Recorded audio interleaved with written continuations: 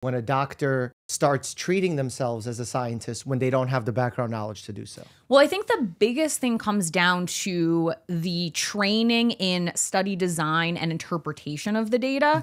But there's not a lot of formal training with regard to, okay, is this study designed in a way that will appropriately evaluate the question at hand? Are we actually collecting the data that need to be collected? Are there variables that may skew these data that we're not accounting for?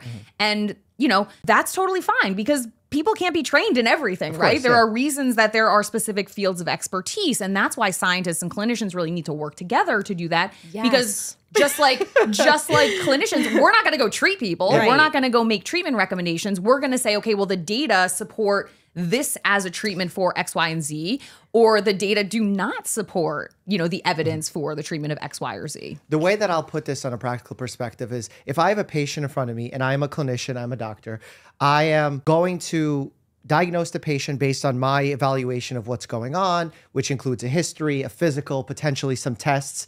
And then my treatment plan will come from the evidence that was collected by scientists, that was evaluated by scientists. And therefore, these clinical guidelines that were sort of laid out for me, I go off of